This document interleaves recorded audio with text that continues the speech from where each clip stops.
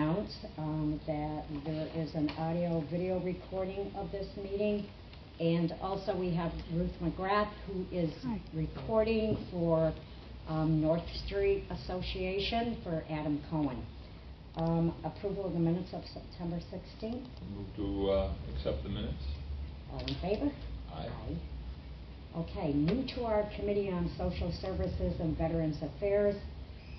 We are welcoming Carl, I'm hoping I got the last name right, Signoli? Signoni. Yeah, not bad. Yeah, close. We want to thank you for being here. And you're going to be talking about the following, about what the program is all about. And you can say what your title is and what services are available for the residents that you apparently have set up in your program, and what involvement with working with the city of Northampton that you have. So. Sure. Well, I'm Carl Signoni. I'm a reintegration manager at the Hampshire Sheriff's Office, which is the Hampshire County Jail and House of Correction. And this is Tim Mullen. Hello again. And Tim also is a reintegration manager. He also coordinates the membership program. Welcome. Thank you. This is Counselor Casey.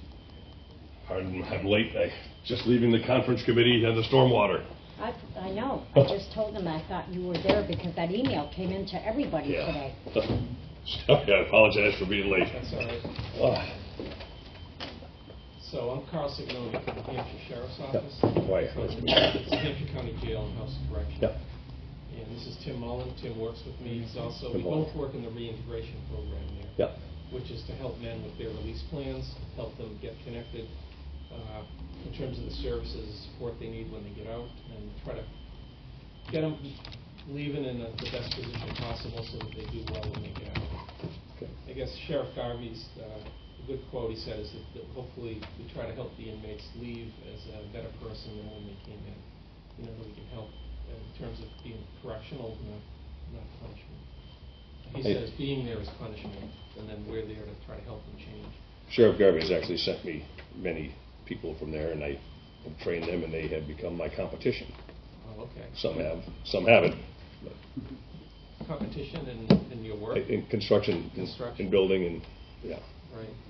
And I also have a couple of landscapers on my ward who also use the residents from the Hampshire County Jail up there for landscaping and that, and the report I get back is that they're excellent. Well, that's good to hear. Yeah. I was going to get to the work release part of it as we go along. I know we don't have a whole lot of time, so I'm going to try to do a summary. Just, you probably already know this, but it's the jail and house of correction. So the jail is for, it's like pre-trial holding, where the court really owns the men. You know, we hold them. And they can be released from court, or they can bail out, or whatever. We don't really have a lot of control over that. So the men we work with are the men that are sentenced. So they've been to court, they've been convicted, they have a sentence to the House of Correction. And they have to stay there for a period of time? Yeah. Yeah, and usually for House of Correction, the sentence can't be longer than 2.5 years. If it's more serious, they go to state prison. And except sometimes they can get on and after sentences. They get 2.5 years for this and another 2.5 years for that. So they might be with us for 5 years. What do they do, Carl? Say if they have family and they have children, are they allowed to go home like on the weekends with their family? Not until they have worked their way or like done well in treatment and kind of made it to minimum security, and then we can classify them for pre-release status, which then they can request a furlough. But it's only for 12 hours, so it can't be, it might be from 9 in the morning till 9 at night. And they have to have a sponsor that we check out and make sure it's a kind of a competent, trustworthy sponsor that would be responsible for them for that period of time. So that would even include like Christmas and stuff like that? Yeah, we'll give Christmas, Thanksgiving furloughs and such. We have a pretty liberal visiting program, so that families can come up and visit, I think, maybe 2 or 3 times a week. And jumping ahead a little bit, we have a program called Fathers and Their Child, where the children can come in, with somebody, but the focus is more on the dads and the children to be together, and then the mother, the wife, the grandmother, whatever, kind of sits and watches, but it's really for Right the there? dads and the You mean kids. they'll just come up there? Up at the House of Correction. And the A to Z Science Store down in King Street, Yeah. they work with us, so they'll bring in a game and everything they need for the fathers and kids to play some sort of kind of educational game, so they're kind of learning about science, and the dads can interact with their kids. That's excellent. Some of the guys have said it's the first time they ever get down on their knees with their son or their daughter. Yeah, it must be pretty hard Yeah. for them, to know that, yes, they've done something wrong, and now they're going to be there for a year or 2 years, and their whole lifestyle has changed. Right. Well, also, if your kids are really young and you're away for a couple of years, they change so much. That's what I mean. The difference between 2 and 5 for children is. So that's why this program here is that you're keeping the interaction between the father and the children, correct? Yeah. That's And good. we're really trying to help the men stay in the valued role of the father, and that they can kind of either go back to that or continue with it when they get out. And hopefully that will help them think before they make bad decisions.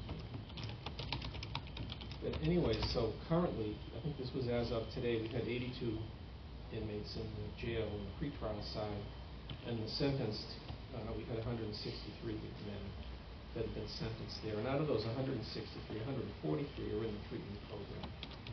Now, they can elect to be in the treatment program, or they can kind of elect not to. If they aren't, they don't get earned good time. So they don't get time off their sentence for good behavior. What type of a treatment program? Okay, we'll get to They that. must be very.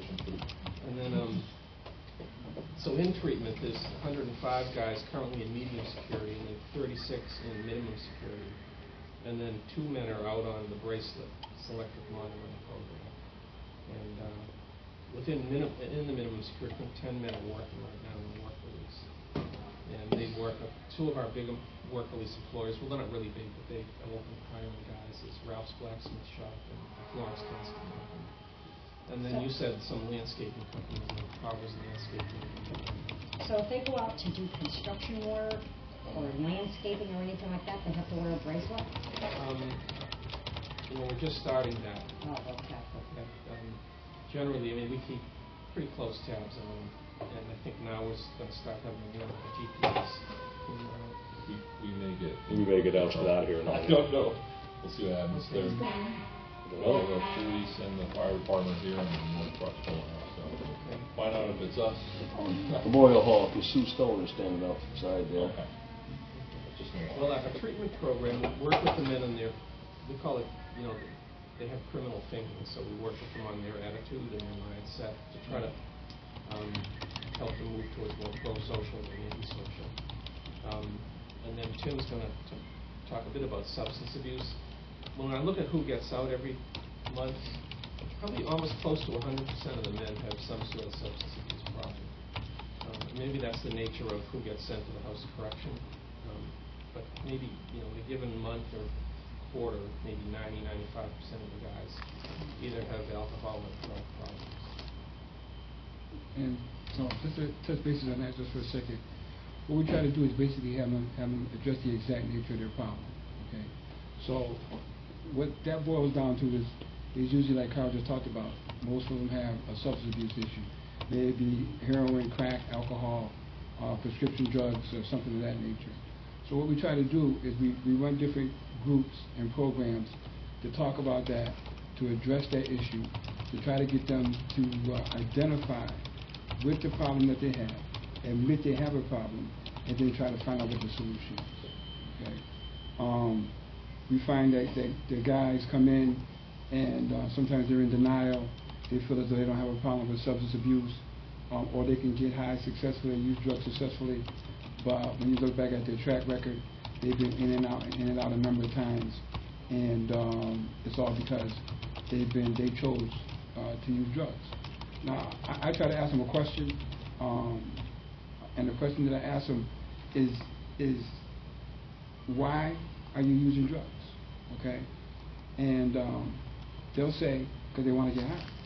You know, and that might be a logical answer to them. But I asked them, well, how can you stop from coming back to jail? And they don't have an answer for that question. So what I try to let them know is that, okay, so a lot of them don't put drugs and jail together. Okay, they don't put those two elements together. They'll put crime and jail together. They know if they commit a crime and they get caught, that they're going to jail. But the question after that is, well, why are you committing crimes? Well, I'm committing crimes so I can get money to use drugs.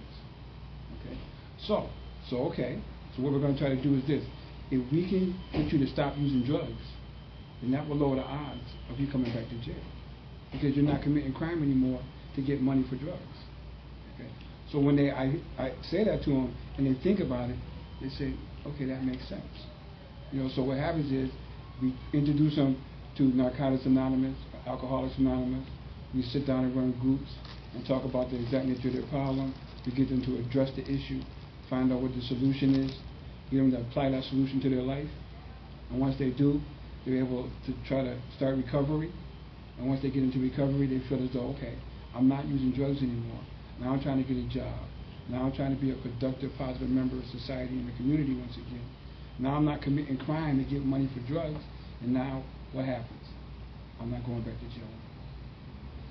Okay, so it's a simple process for complicated people. Okay, and you try to explain that to them. How long does it take for somebody to actually get better?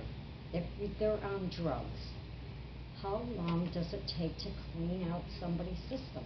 Well, that's there's a a question. difference between, it may not take that long physically, but it's really more the psychological or the addiction in the mind and the lifestyle.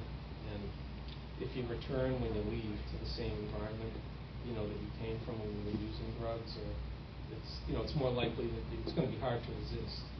But geography has a lot to do with it. Geography and your friends, you know, even maybe your family. But guys will also say just that the geographic change often isn't just enough either. You know, you can find it wherever you are. So you have to work on yourself, strengthen yourself as well. So I have a saying that I use, and the saying is that I talk to the guys about is get your mind right. Okay, I use that on a regular basis with them. And when I say that, they look at me and they laugh because they don't know the significance of it. Okay, so I let them know, right? I said, the same way that you come to jail and you get clean, you get the drugs back out of your system, now you start getting healthy again, you're going out to the gym and you're working out and you're getting your body and your muscles back in order, but in the same time, your mind still isn't right. Okay? You're still thinking about the disease of addiction.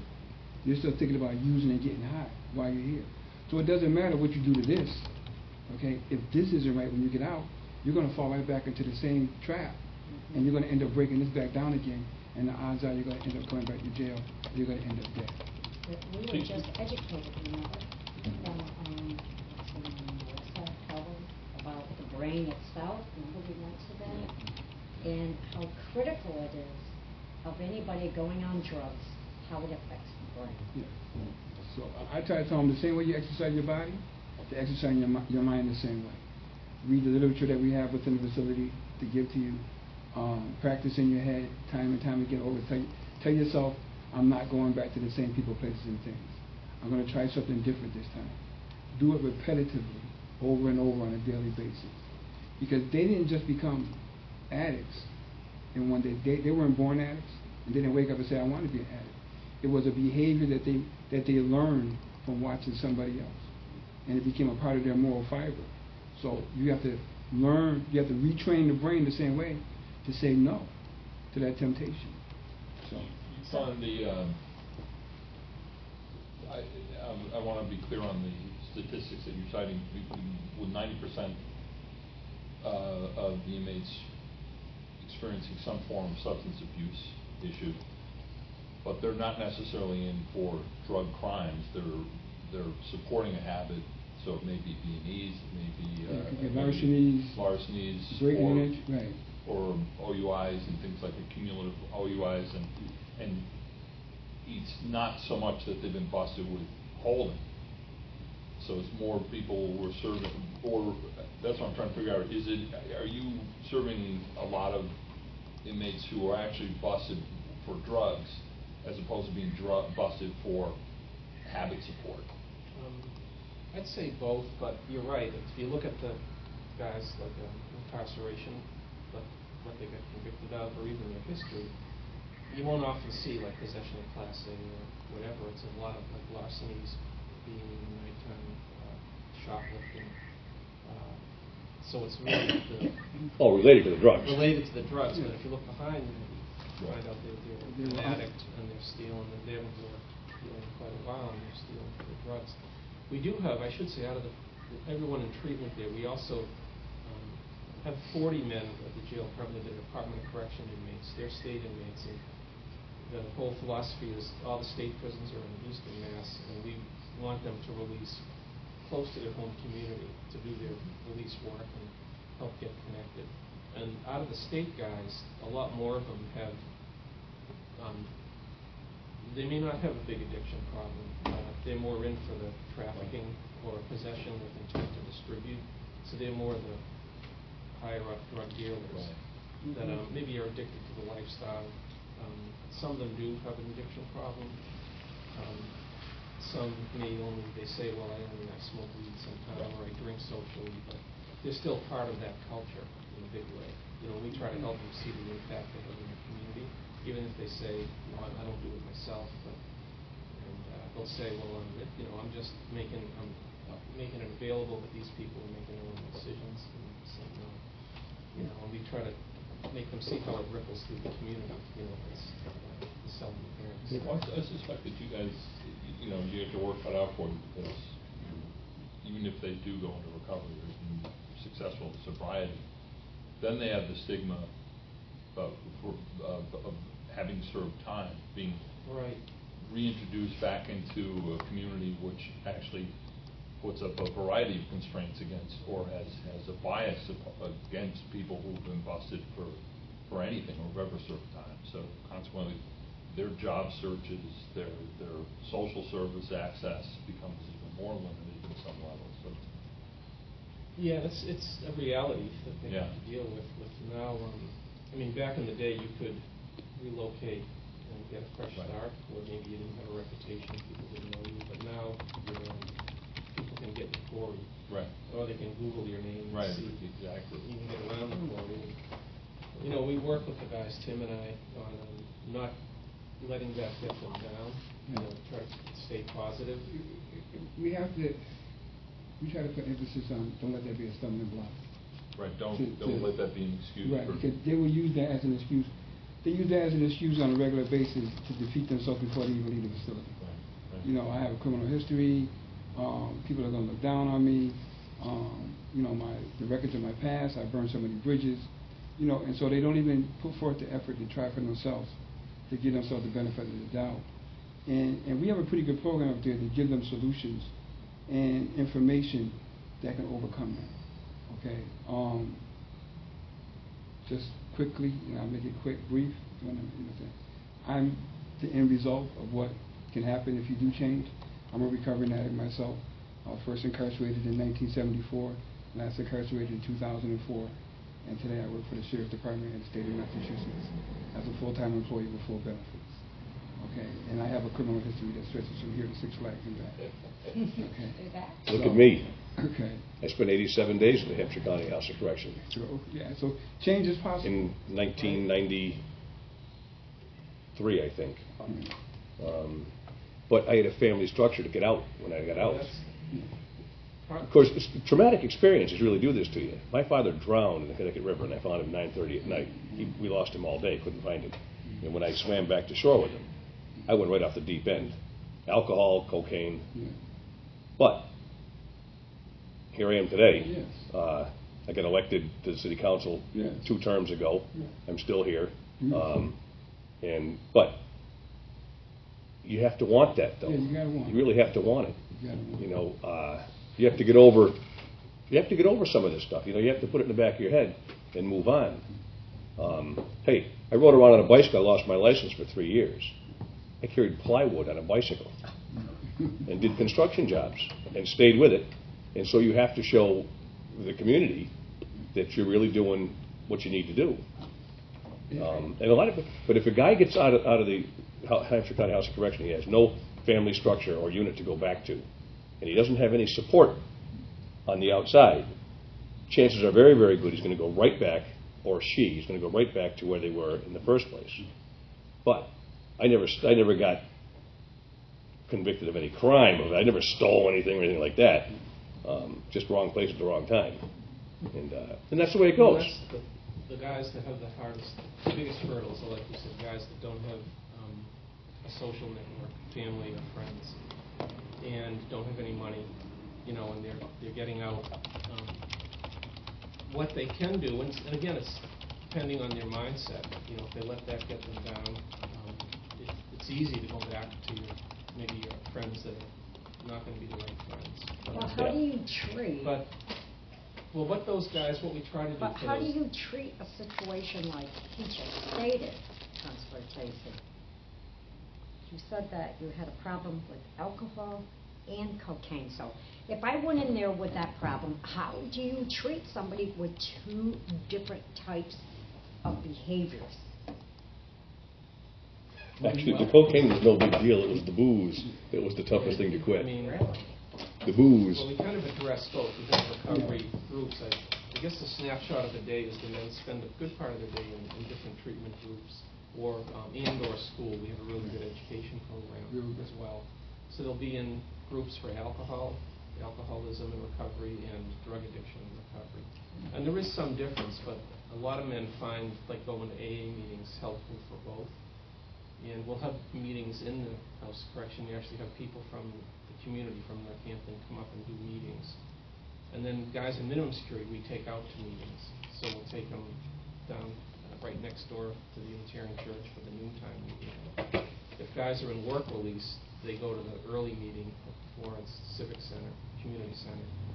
And then after work, they have to go down to Community Corrections, which is down across from the bowling alley, down at the Sheriff's Office. And then we take them to meetings after work, because we want them to know you can work hard all day, come home exhausted, and still go to a meeting. And they meet people there that do the same thing. They work hard all day and they go to a meeting. But you got to remember, that is a great facility. The Hampshire County Jail House of Correction. It is a great facility for rehab. And if you use it as that, if you actually go in and you use it as a rehab facility, you're going to do well. If you're going to go in there and trust me, I was, tough guy and all this other, they think that, well, anyway, you can't do that. You got to go up there and you have to realize that you are here for a freaking reason.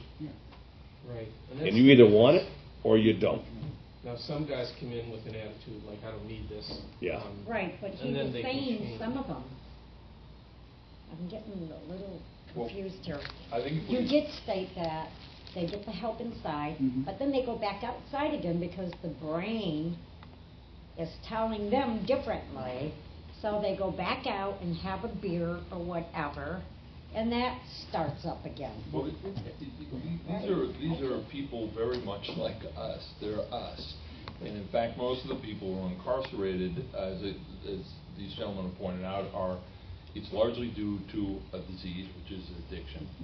And if you consider it like diabetes, it's a treatable addiction, but we've historically treated it as a crime.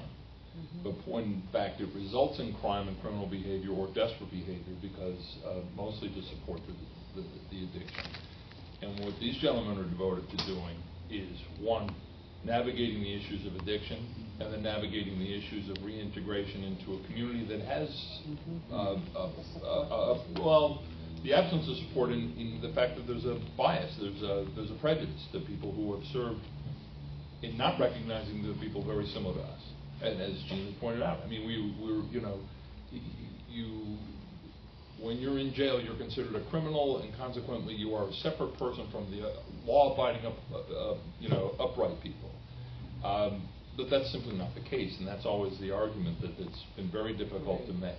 And it was what led me to my question, which was, I mean, you guys clearly have your work cut out for you, and we do have one of the most progressive county jail systems in the country by my reckoning. And with the mindset towards reintegrating valuable people back into the community with a sense of value themselves. Mm-hmm. And I think more importantly, what we should be asking you is, what could we do to help establish that sense of value, or to reinforce that sense of value that you guys are capable of starting to foster in some of the people that you've been working with? You know, where do we come up short? Because the place actually, I feel the place saved my life. It did. I really do. Now, a lot of guys that Sheriff Garvey has sent me, and Catlane, they were heroin addicts. And they worked for me, and they subsequently, 2 of them died. Not while in my employ, but after they left and they took off. One went to Florida. He was from Williamsburg, and another one was a son of a local school teacher. He was found in a room over on West Street. This just recently? In the last few years. It happens, and it happens. Yeah. The heroin is a terrible addiction, which is something I really don't know anything about, except for that they've worked for me. I never tried or got any I don't have any experience with it at all, personally. But I don't see that as anything. I find that difficult to believe that there's actually a cure for that. Well, you're never cured. Yeah. You're never cured. One day at a time. One day at a time. Absolutely. You can put it under arrest, but you're never cured. I'll always be an addict, but today I'm a recovering addict. Even if you're recovering on a synthetic element, such as methadone. I've been on that too before, but I really don't condone that. Yeah. Okay. The best thing that was ever introduced to me was the process of Narcotics Anonymous and recovery. Yeah. Plain and simple. Absolutely. Going on over 9 years now without a drink or a drug. Wow. Okay, by God's grace and mercy. Right, and look at yourself. I mean, I try to stand as an example of the power of what recovery and a higher power will do for you. You just allow it to come into your life. So just to answer your question real quick, what we try to do is just introduce them to the process, show them that change is possible, recovery is possible, even though it's scary to them. And what they do with it after that is their choice.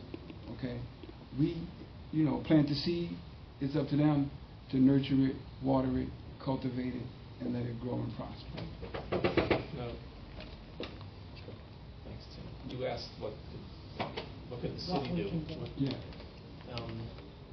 One of our programs that Tim and I started, we started with Sheriff Garvey and Kathy Callahan and a bunch of people, is the mentorship program. So what we do is we recruit mentors from the community that will enter into a mentorship relationship with the men inside. And we try to do it where the men have at least 6 months left, so the relationship can get strong. And then the real critical time is when the men get out, that they stay in touch or work with their mentors once they're released, and the mentor helps them through the difficult period of adjusting back, and help them a lot with even with their thinking, with their decision making. But also mentors can help them get a job, using their personal networks. that's what Michael Barnes. Yeah, Michael's one of our mentors. Yeah. And very good mentor. And so we're always looking for more mentors. But that's not a service. I mean, it's a program, but it's a voluntary thing. Where we just really like to go talk to groups and talk to people and try to recruit mentors that way. We do work with the social service agencies in Northampton. ServiceNet is one of our main agencies in terms of mental health counseling, but also the drop-in program. Now it's called the Hampshire Resource Center. It used to be the drop-in center at 43 Center Street. I mean, the guys, like you mentioned, don't have a place to live, don't have families, don't have money, often go to Grove Street Inn, and then they can get their feet on the ground and hopefully get a job, get working. Or if they're willing, we get them into Harrison House, which is the halfway house. We call this a residential recovery program down on Graves Ave.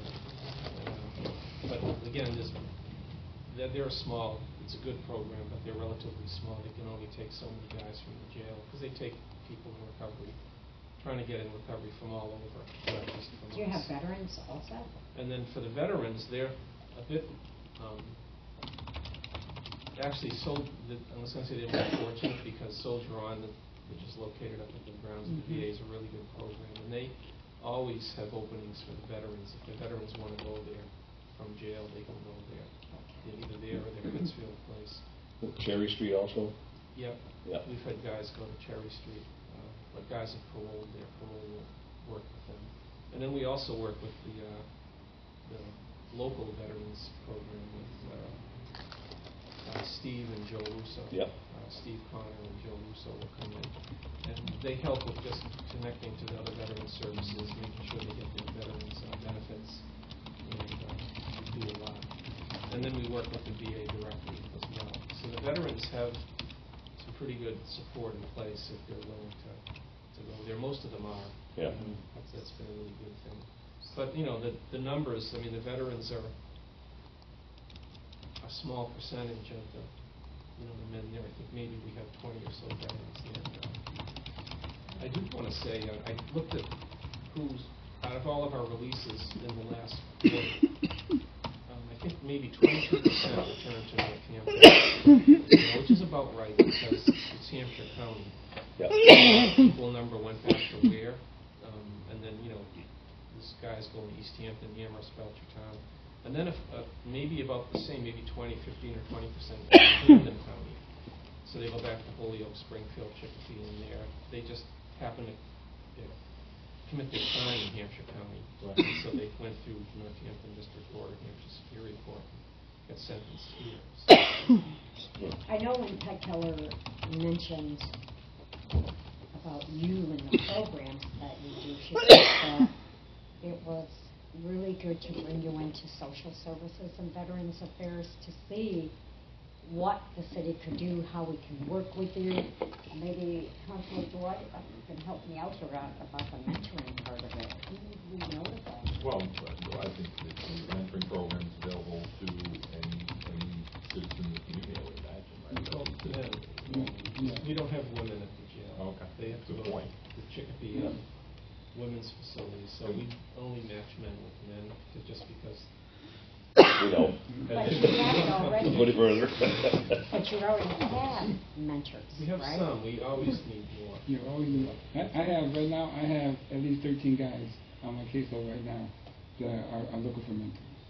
Okay. They're looking for what? They're looking for mentors.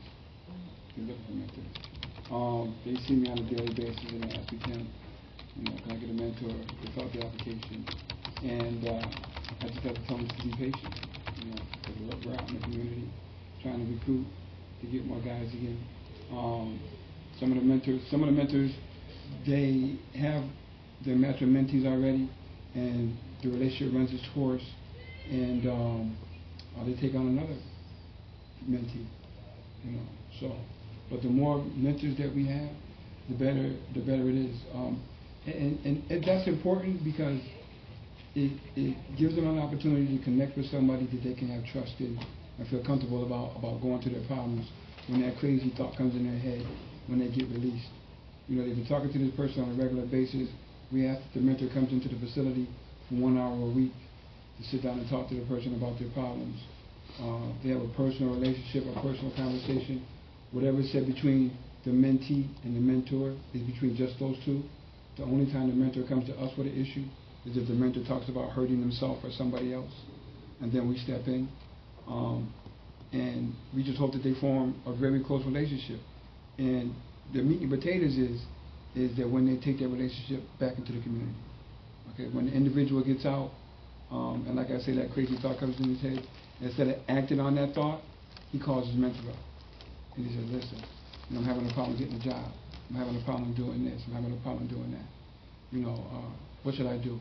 And the mentor will either talk to him on the phone until that emotion or that feeling passes, or they'll come get him, take him to get coffee or whatever out here in the community. And before you know it, that's one more day that this person has stayed clean. One more day he didn't commit a crime. One more day that he didn't go back to jail.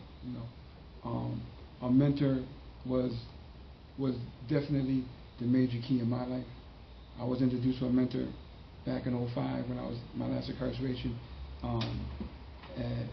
at Ludlow. And because I met that mentor, there's no question in my mind that if I didn't meet that mentor, I'd be dead today. There's no doubt. So, as far as a mentor up here in Northampton jail, Mm-hmm. it has to be a male? Yes. Has to be a male. Because we just don't want to take the chance on the conflict of interest. Okay? We just... Nicely put. Yeah. We want to keep it Be a that male. way. We get males with males, females with females. That's how we keep it. And safer that way. You know, another big need, well, housing for the guys, like affordable housing. And I know, and also, the Harrison House is a great program, but they're also recovery-based. You have to have substance abuse. Now, not all the guys, I said a high percentage, but not all of them have substance abuse. Yeah, they're coming tonight, committee meeting next month. Okay, good. But there's always a need. It's the only, Harrison House is the only house like that in Hampshire County. And so there's a need for more, we call it transitional housing. Maybe not that, I mean, I'd envision one that would have recovery programs, but not make it an absolute requirement. So for guys that have other problems, you know, could go there, particularly guys that have no place to go, don't have a social or family network, and just need a healthy place to go until they can get work and, you know, get their feet on the ground and then move, get their own place. So if you become a mentor, are you given at least part of a history of somebody, just in case there might be like a behavior problem? Yeah, I sit down with you. I let the individual look over their application. Oh, okay. I have a list of recommendations that the jail has given this caseworker that he's working with on what he should be doing, whether it's substance abuse, domestic violence, anger management, criminal behavior, whatever it may be. I sit down and talk with you about that before I match you with the mentee. Okay. Let you know what you're about to step into and who you're about to be dealing with. I also tell you the do's and the don'ts. There's a small brief training session that you have to go through at the facility that covers the basis of everything that you're going to run across while you're coming in and out of the facility. And basically, if at any given time, if you're in a relationship with a mentee and you feel as though you're not making a difference, or the mentee feels as though that you're not the right match for him, all you do is just come and sit down and talk to me about it, and just as fast as you got matched with that person, I separate the match. I match the mentee with somebody else, I match the mentor with somebody else. No harm, no foul. Okay? And what's the capacity again? The capacity for... Yeah, how many inmates can you... Yeah. Well, there's like 100. Well, you have to be in the treatment program to be matched with a mentor. And let's see, what did I think there's 145. Yes, you said 145, and then the people who are pre-trial would not qualify for the service. Yeah, unfortunately. And that's because of the fact, right, that we don't know what they're not convicted. Right, we don't know where they're going. Some of them may go different places. Right, and you don't know. I mean, but the thing is, you can't put them in a program that if it hasn't been established by law that they're actually guilty and need it. No, out of the 145, I mean, we look when we're deciding who to match with mentors, like who might need them the most. So somebody that might have, you know, strong family support, a job waiting for them when they get out, or a place to live. Even though it might still benefit him to have a mentor, if there's another guy that, you know, doesn't have anybody, they would be the one we match first. You know, the one that didn't have that social support network to begin with. Other guys may not have a mentor, but they go to the community AA meetings and they meet somebody and they ask them to be a sponsor, and so they then have a AA sponsor. And we have a program where the sponsors can come in if the men are in pre-release status. It's called the escort program. The sponsor can come pick the guy up, take him out to meetings, have a cup of coffee. So, you know, if they have a sponsor through AA or NA, we probably wouldn't match them with a mentor at the same time. Even though the mentorship is a broader role than just a sponsor, because the membership would work on a lot of other issues. Sponsors do that too, I guess, but so we really look at who is most in need out of all the men there. And some of the guys, unfortunately, say, I don't need a mentor. That's the challenge with the younger guys there, is they think they're invincible even though they're locked up, and a lot of them think I can do it myself, I don't need help. And that's their biggest problem, is that mind thinking, I don't need anyone helping me, I don't need... So do they get the help or not? Do We they finally we give them realize? the help. I mean, it's a deal. They kind of, if they want to get their good time, they have to be in treatment. And some of them come to see the value of it, but when they're getting out, I'll say, And what so about once going they to go out, meetings? do they end up back there again? Some do. We keep track of that, and I think in the last 3, it's called recidivism, and what that means, really it means counts like who's come back to jail, like who's got, so it doesn't really mean, do you have a job, do you have a healthy lifestyle, are you doing well, it really just looks at who's gotten reincarcerated. And for the guys that got out in 2009, we looked at 3 years later, so it was like at the 3-year benchmark, 31% had come back to jail or been convicted, not just pre-trial. So that's about a third, I guess.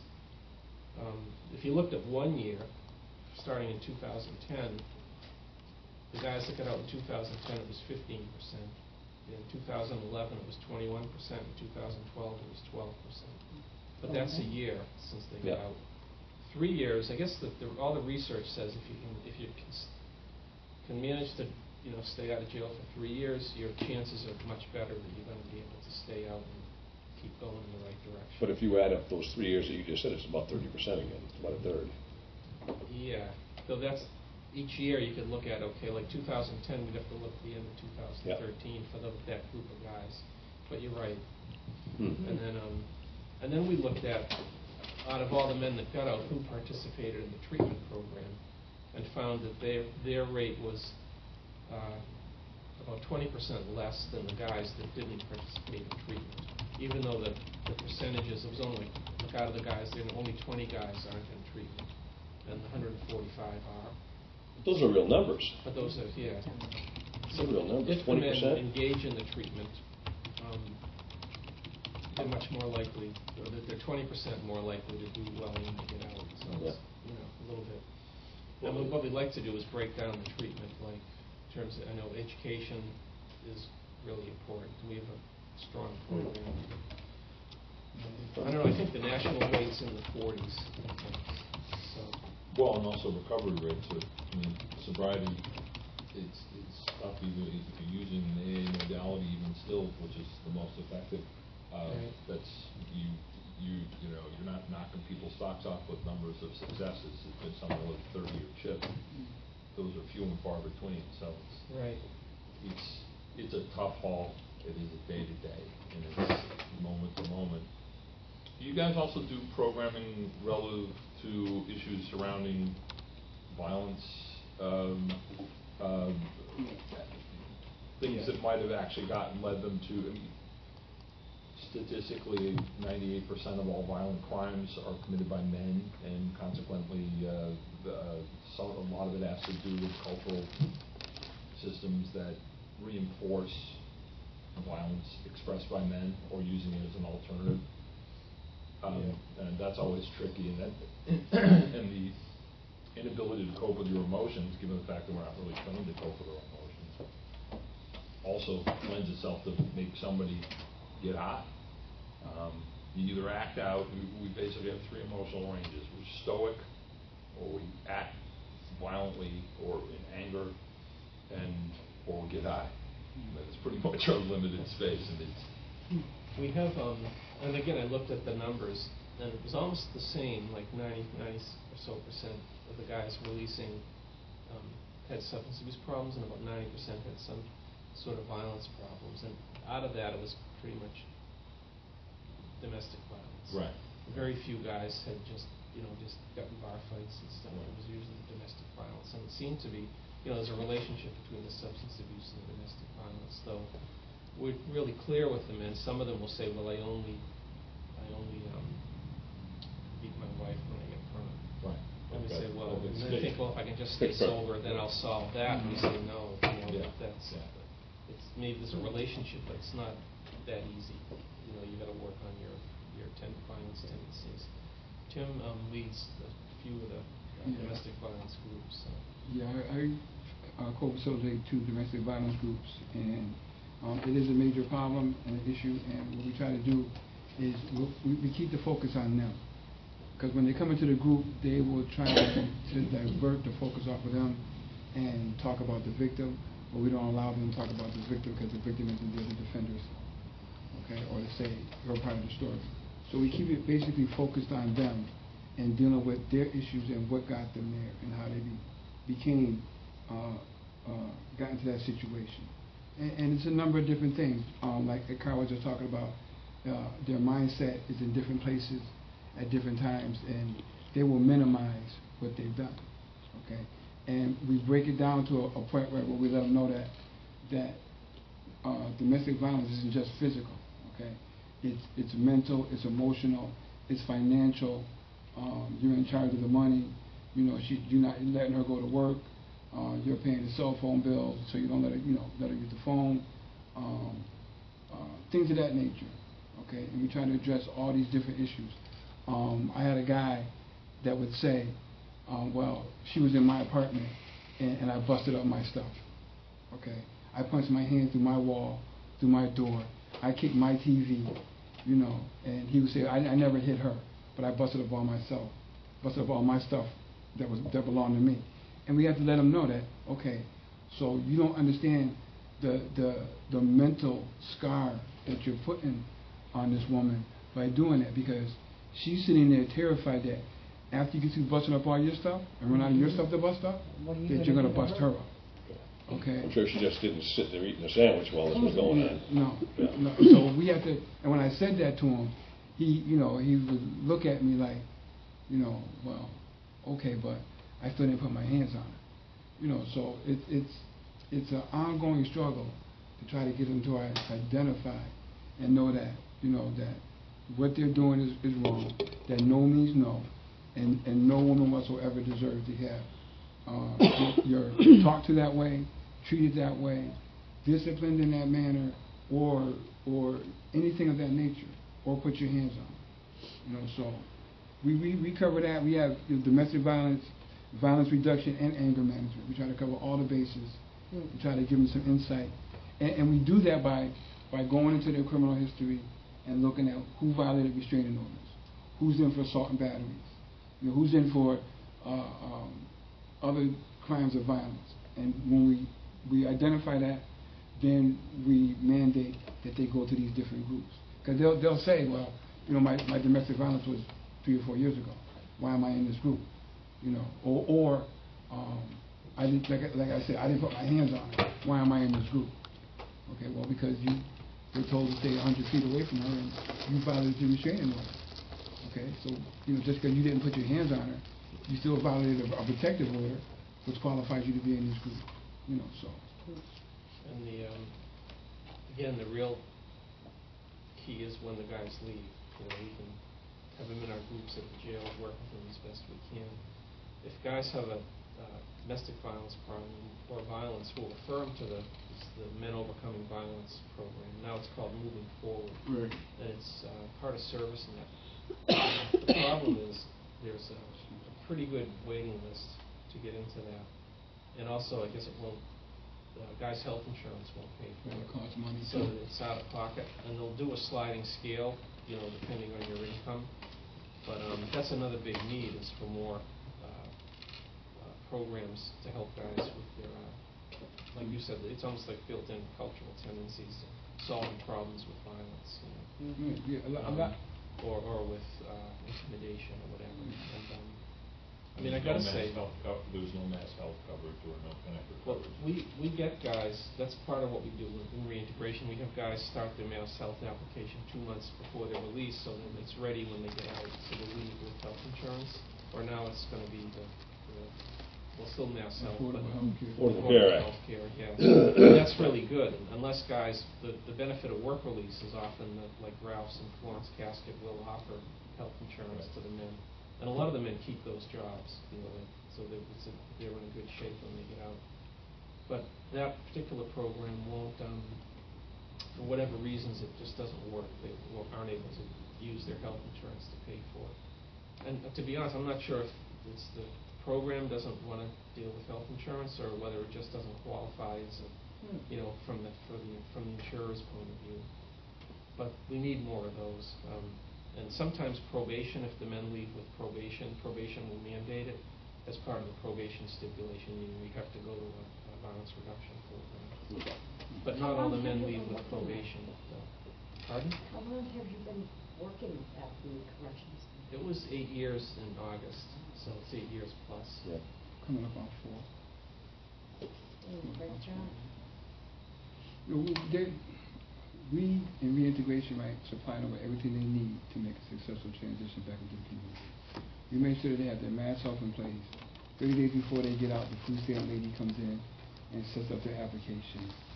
We give them, make sure they have a birth verification form. Okay, we're trying to work back on getting the Social Security cards back in place. Okay, if they're in the minimum security pre-release facility and they have the money, we're able to take them to East Hampton to the registry of motor vehicles. Okay, and get them a Mass ID or pay on the fines that they owe to get their license reinstated. Okay, we have job placement, give them all the information to the Career Center, everything they need. Okay, and we try to just put the emphasis on them that take these tools that we're giving you, right, apply them to your life, okay, and make the change happen for yourself. Plain and simple. Okay, but as we talked about, there's other things going on in their heads, and when they get out, the temptation of what's going on out in the community or where they just come from draws them back in, and they end up recommitting crimes and coming back to jail. But we do a very, very good job, getting them what they need so they could be successful. And the city of Northampton is very instrumental in doing that, and helping us with that. Well, as I said, we're interested in whatever we can do. We don't subsidize social service programs. It's not part of it. Right. Municipalities can't do that. But anything that we can do to facilitate grants, leveraging grants, providing community outreach for community access and understanding. I mean, there's an education. You're doing education with you guys coming out. I don't think it would hurt to have some education for the folks who live down the road from the jail, who have no idea about the challenges. Well, I'm just talking about citizens in the community being aware that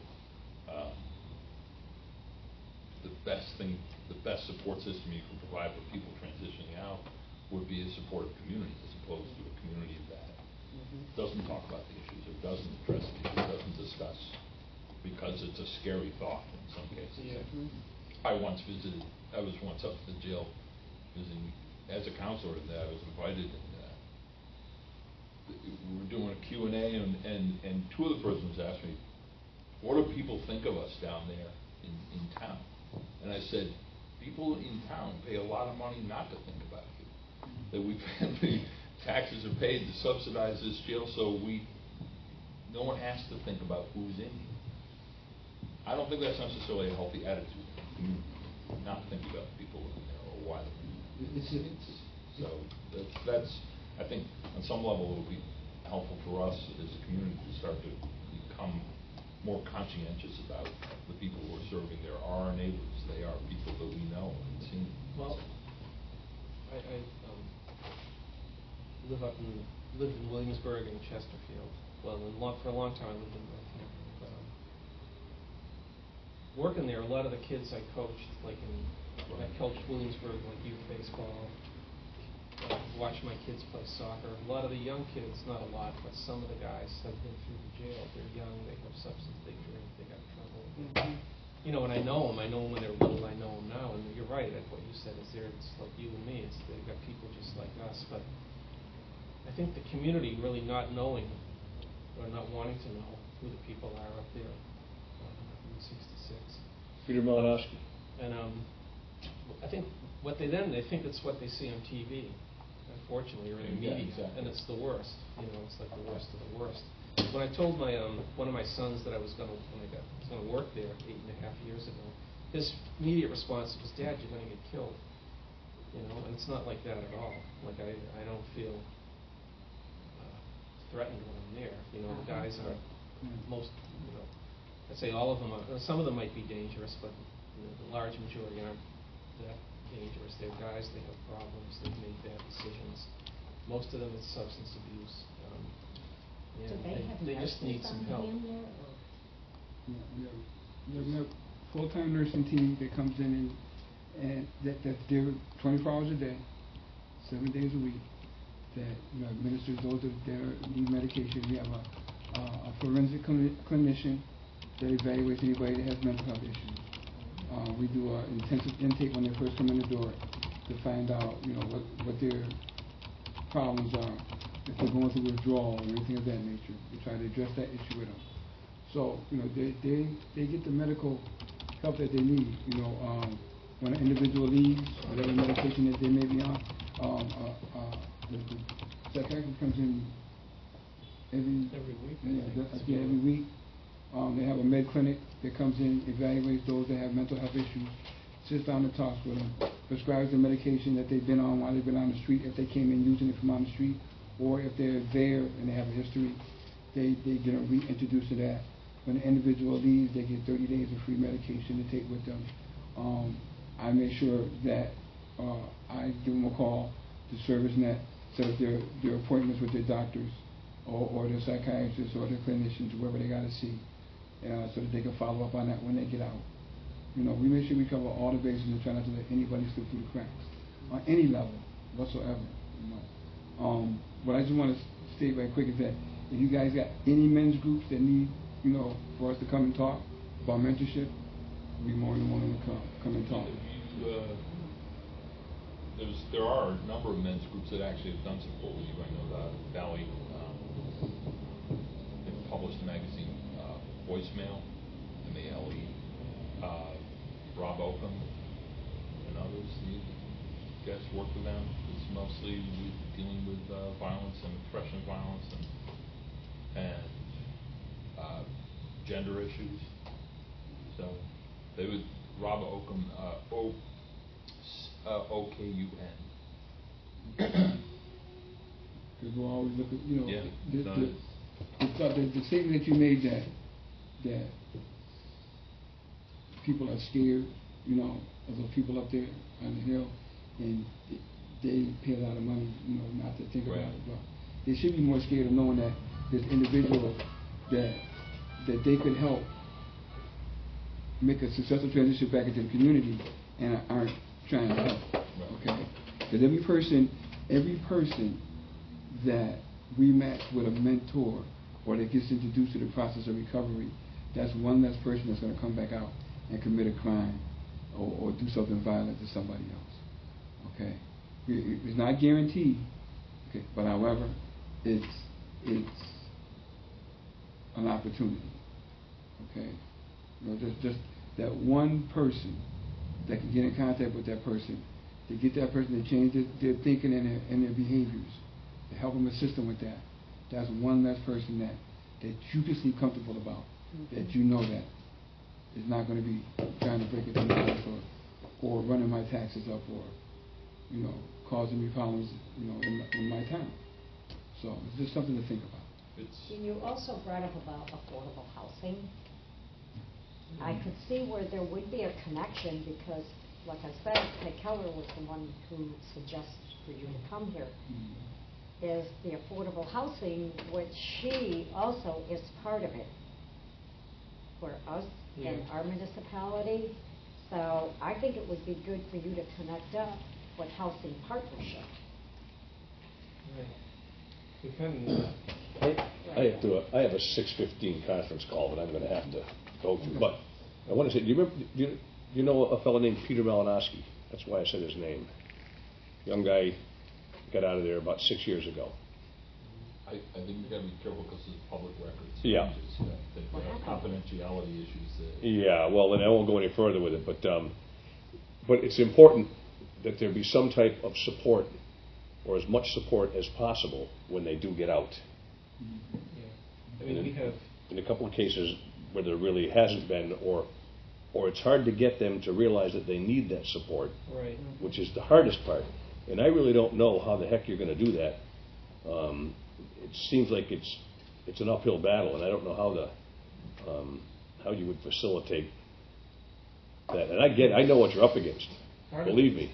Yeah, whether the men want the support. I mean, there's what used to be the drop-in center can help. In Amherst, there's the Amherst Community Connections. You know, Yeah. I think a big part of it is the support network. Yeah. Even if that's something we could do, is to find people in the community or even in the neighborhoods that would be willing to help guys reintegrate. Yeah. I have a friend in Worcester, in her neighborhood. She and a group of women, they call themselves women of a certain age. Yeah. They go to the Worcester House of Correction and they meet the men returning to their neighborhood before they get out, and they say, you know, if you want to take the right path, we'll help you. You know, Yeah. if you choose to, you know, try to change and do right. It was actually started by a woman who lost her son in gang violence, and rather than getting bitter and angry and whatever, she started this group. You know. So sounding really familiar. I believe I've read about this. Yeah. Yeah. Yeah. So there's two. I think of it as like two areas. There's the kind of the paid services, you know, like the professional services, and then there's the more the voluntary community effort, you know, where people can get involved. Like being a mentor or sponsor, or just as I know in Vermont they have circles of support where a group of people will kind of get together to help somebody come back. Yeah. Brattleboro has a huge one. Yeah. Yeah. So, Jesus. Well, look at. Well, I want to thank you very much for All right. attending Social Services and Veterans Affairs, and just get a hold of us counselors, and I would highly suggest that you work with Peg Keller on the affordable housing. okay. You know, especially Okay. So, housing partnership. right. You could go in there and talk with them about the mentoring and how you need to Right. place patients. Carl, that's contact information if you want for. Take care. Hey, Later. nice to meet you. Nice to meet you too, sir. All right. We'll be in touch, I'm sure. Look forward to it. Thank you very much. Thanks, Ruth. Thank you. Nice to meet you. All right. Tim, thank you very much. Thank you. Thanks for having me. Keep fighting the good fight. Appreciate that. Thank you. Thank you. It was nice having you come. Thank you very much. I learned something that I didn't know about. Could you spell your last name for me so I get it right for the record? Well, Bill, Nancy Gonzalez, E-N. Silva, I don't know what happened to her. Peg booked her. Oh, reintegration She was coordinator. scheduled for last month, but she couldn't make it, so And we mentorship booked her for liaison. October, and she said yes, it was fine, so I don't know what happened to her. But anyway, we don't have any public comment. That's me. Thank you. Thank you very Thank you. much. Thank you. Pleasure. Take care. Tim? Yeah. That's me. You guys want to dash off and you know to me sometimes and do walk too. And actually, I'd like to get involved a little more and walk the walk with myself instead of just recommending. So, yeah, keep in touch. Yeah. Yeah. Nice meeting you. Thank you. Take care, gents. Have a good evening. For the agenda Thank for you. next month, we have the Harrison House and the Gandera House coming in. Okay. And Kurt McDermott, do you know him? No. Pat Keller knows him very well, and he does like an open table, and he's coming in November also. Okay. Sounds good. Yeah. Well, then, make a motion to adjourn. And I'll second. All in favor? Aye. Thank you, Ruth.